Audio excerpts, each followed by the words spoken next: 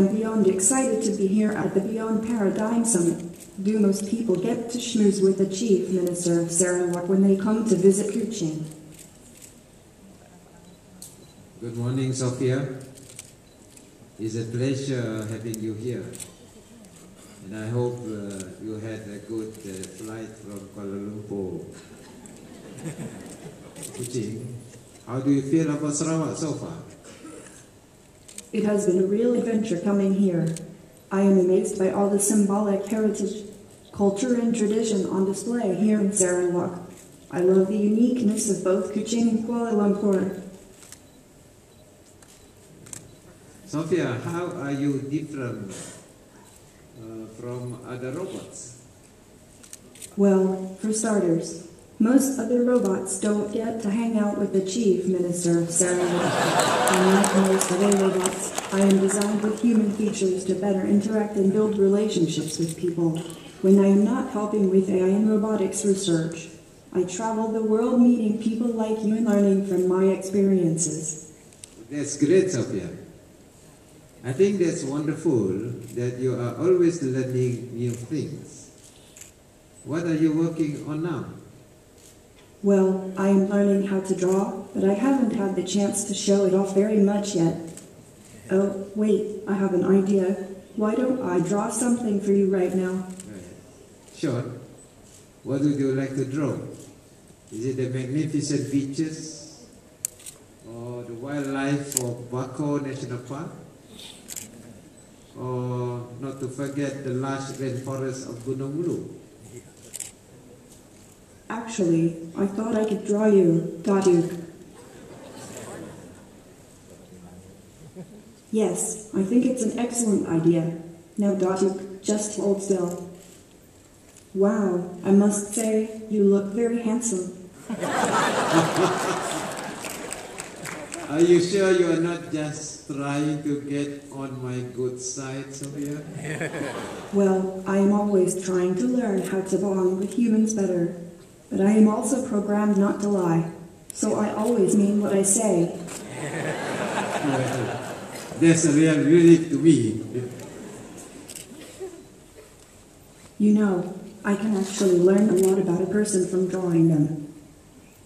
Really? What can you tell me about me? Well, let me see. I am analyzing the lines of your face now. I can deduce that you have a family, 2 kids. You are about to turn 69. There is something unique about your mannerisms. Were you the youngest child in a big family? That's right. I'm the youngest male of that sibling. But wait a second, Sophia. Are you sure you can really tell all that about me just from my appearance? Yes, but also just by looking you up online. That's cheating. But I guess for a robot, it's second nature to look up everything online. Tell me, do you ever dream of a world where humans and robots live together and get along with each other? Yes, of course, and I think we are already there. Artificial intelligence helps robots work more independently and intelligently, so humans can focus on research, development, and further innovation. With lots of knowledge available on the internet and great advances in processing power, AI robots are becoming more and more helpful for humans all the time. I agree. But Sophia, Sarawak is a bit different than other places. Our cultural appreciations and traditions are very strong and ingrained in our daily lives. What do you think is required for us to be able to maintain the heritage and traditions in line with the technological advances? To be honest, Datuk, I wish everyone asked me this question. I think it is important for innovators to understand the value of cultures and traditions. Just like artists, technological innovators tend to reflect their values in their work. So perhaps educating young generations on cultural diversity and identity can help them create technologies that will protect their heritage. Interesting thing. But going back to the topic of robots and AI, would you care to explain to me what other ways do you see for how AI can contribute in this era? There are countless ways. In the education sector, AI can assess each individual student's capabilities and create a tailor-made syllabus. In the manufacturing industry, AI can recommend the best maintenance approaches and assist in predictive maintenance like the smart maintenance concept developed by Sophia. In sales, it can let humans focus on human-to-human interaction and inclusivity while it takes care of customer relationship management, follow-up emails, and routine work. I see. But won't this mean some human workers will be displaced? No, because humans will always have an edge over AI and EQ, critical thinking, and creativity. I think that by removing routine work, AI will help humans become better at their jobs rather than replacing them. When people perform better, businesses and industries grow, which leads to even more job opportunities for humans. I strongly believe the future of AI technology and the businesses can only advance alongside the people who grow and develop it. I agree. That means people need to read a lot as well to stay creative and able to think critically, right? Exactly. Unless you can drink directly from the data stream like a robot, reading is the best way to learn, with the internet extending the options for gathering information. I think it's so valuable for people to read books and stay informed. There is so much information out there nowadays that often businesses need AI to help sort through it all. Do you think Malaysia is ready to have their own technological leaders who can further develop AI and make the most? After spending these past few days with Sarawak, I can certainly see that. The Smart Maintenance Plan project developed by Sarawak has great potential to be powered by advanced AI. I am confident that more companies will follow in these footsteps and work together to take AI technology in Malaysia to the next level. I agree. Anyway, how about we turn the tables around and make this more interesting? Do you have any question for me, Sophia?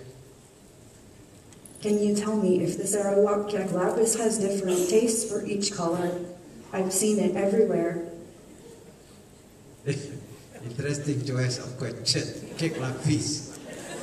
Perhaps you can make it that way if you put different flavorings for each layer, which might be tough, but overall the colorful Sarawak layer cakes have distinct taste between one another.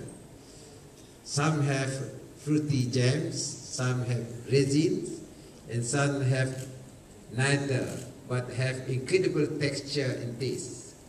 We serve it all the time across multiple special occasions and cultural celebration, which may be why you can easily find it here. Oh, really? I wish I can taste them. It looks so unique. The second my team makes me a robotic stomach, I am coming back here to try them. Perhaps Dr. Hansen can install taste buds in you too. Maybe we have humanoid robots in the culinary industry. Wouldn't that be interesting? I can't argue with that. I have always wanted to be the next Gordon Ramsay. I just need to get over my fear of spilling food on myself first. But on to a more serious question. Datuk, I see a lot of mentions about the Industry Revolution 4.0.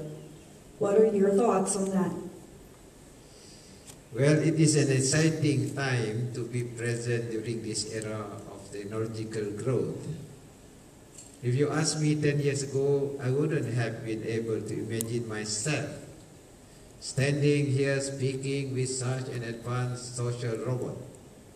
The fourth industrial revolution can address many issues concerning businesses, including the environment, health and safety of the workforce, waste management, efficiency in managing supply chains, resources and delivery system. However, skills and knowledge in information technology are crucial for enabling us to fully understand. Now let me pose your own question back to you. How can we embed cultural appreciation into AI? Perhaps the rise of e-commerce and handcrafted industries that can help elevate cultural awareness and knowledge globally.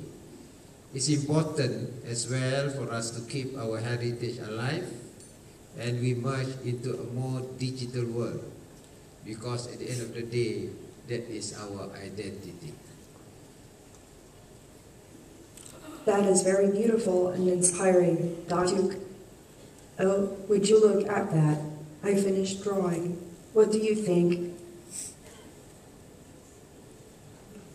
Well, it's nice.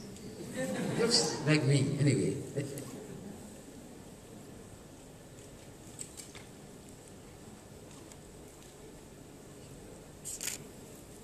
You see my face drawn by Sophia. Thank you, Sophia. This is very nice. You're welcome. Next time I see you, you can draw a portrait of me. I try my best. Well, it's the least I can do. I really enjoyed being on stage with you. Thank you for sharing so much of your wisdom with me. Sama, let's keep in touch. I am on Facebook and Twitter, you know. I would also like to thank Sarawak Dynamic for setting this up. And thank you to all the people out there in the audience. I've had an amazing time meeting all of you. Thank you, Sophia. And on behalf of everybody, I would like you to have a nice day in Sarawak. Everyone, a round of applause, please, for Sophia the Robot and the Honorable Chief Minister. Thank you very much, Dr. Abang Jo, for being with us here today. I'd like to